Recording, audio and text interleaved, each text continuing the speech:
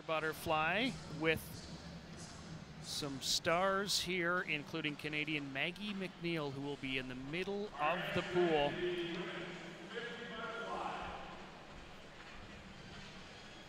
Lane 8. And we begin with lane 8, Canadian Catherine Savard, the 29-year-old who was third in the 200 butterfly last night and raced earlier tonight as well.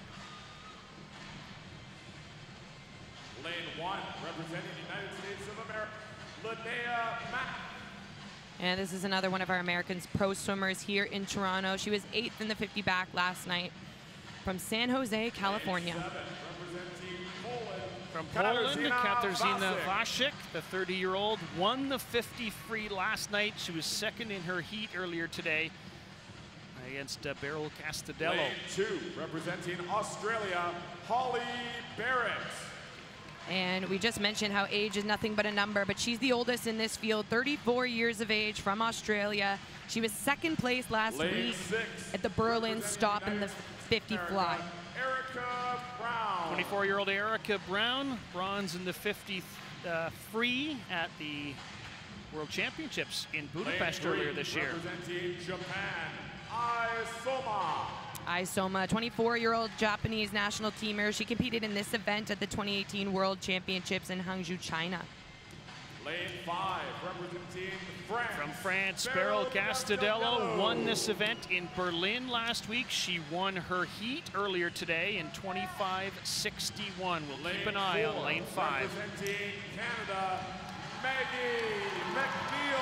And there goes the crowd. Olympic and world champion in the 100 fly. She's recently moved training locations, now living in Baton Rouge, Louisiana at LSU University, training under her coach, Rick Bishop. Moved over from, that was her coach when she was at the University of Michigan. She came over with him. So now she's kind of finishing that NCAA career and making the most of what she has in store there in Baton Rouge, where it's just as hot and humid outside of the pool as it is inside the pool.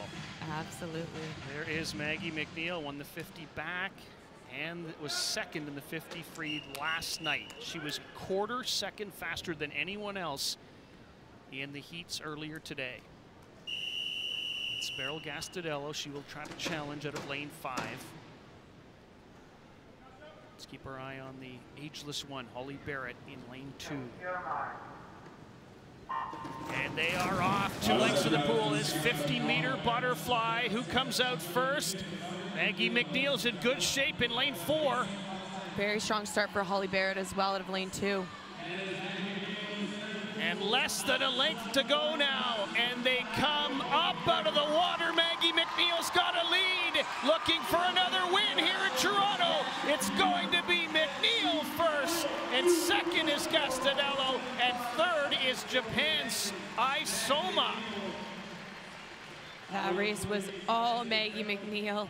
She had to have felt pretty good about that. Her butterfly looks very smooth and strong, which is great. She didn't get to swim fly yesterday, although got the racing under her belt. It's nice to see her get to do her premier stroke, but a huge one for the crowd to get to cheer on. About a half a second lead there for the Canadian in the middle of the pool. Castadello, as you mentioned, coming in second. She was the Berlin champion just a week ago, but she didn't have to race Maggie last week. So great to see there. A great time also for Maggie. It's kind of close, getting into the range of where the world record sits. So we'll have to keep an eye out for the events like the short course worlds coming up in just a few months to see if she gets closer to that world record mark.